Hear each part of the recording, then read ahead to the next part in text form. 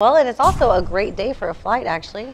So yeah, go ahead. That's right. Yeah, the Eastern Iowa Honor Flight is celebrating a very special milestone. This is the 50th flight the organization has put together since operations first began back in 2009. KWWI's Lily Cedardahl's live from the Eastern Iowa Airport now, and Lily's been there all morning long, and it just people continue and continue to arrive. We really like the last guy you spoke to, Lily.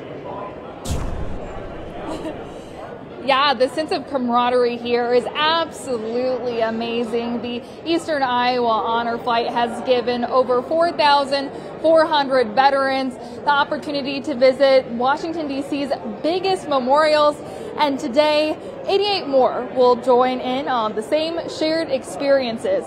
This morning, I am honored to be joined here by Mike Wilson, who is a World War II veteran and a sponsor of this 50th Honor Flight. Mike, thank you so much for joining us this morning. Oh, it's going to be a great day. I'm looking forward to it. So tell us, how does it feel to be here today? Of course, we've got all the veterans kind of flocking in now, so tell us a little bit about that. Well, it's a wonderful feeling. It's a wonderful feeling, and all these guys, and they're going to have a wonderful day, all of us together. And why are events like this important for all of the veterans? Well, it's so important to these veterans, and they get together with other friends, and other great advantage. A lot of the guardians are family members, like grandchildren, and they get tremendous communications. So it's a great experience all the way around.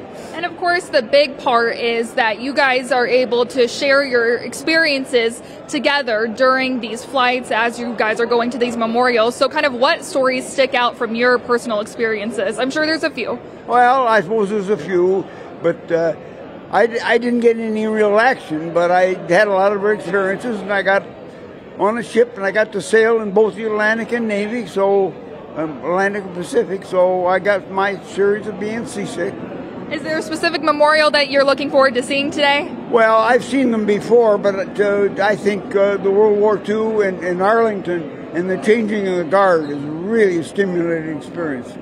Well, Mike, thank you so much for being here today. I really appreciate it, and I hope you have a wonderful rest of your day ahead. I'm looking forward to it. Of course, if you guys are interested at home in welcoming the veterans as they come back this evening, you are welcome to do so. That flight is expected to land here at the Eastern Iowa Airport at 9:40. Of course, for more information, you can go ahead and go to our website at kwwl.com.